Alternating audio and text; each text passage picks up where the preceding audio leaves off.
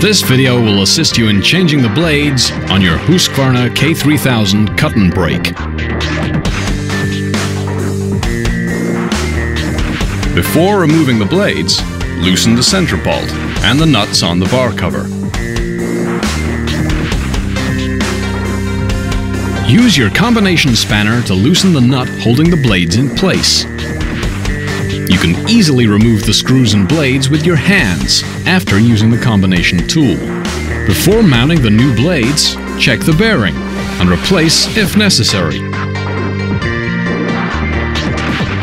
Insert the bolt, then fit the new blades on the bar.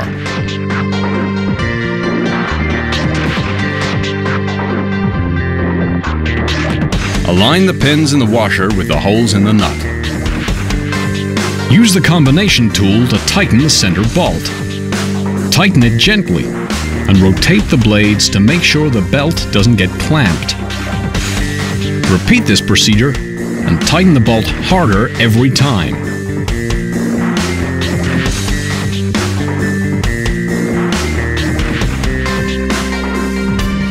By turning the eccentric plate with the Torx 27 wrench, you tension the belt. Then tighten the center bolt with the combination tool. Check that the belt is tensioned correctly.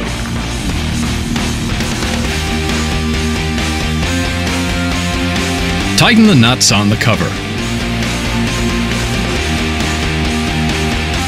Refer to your operator's manual for more detailed information about our K3000 Cutn-Break.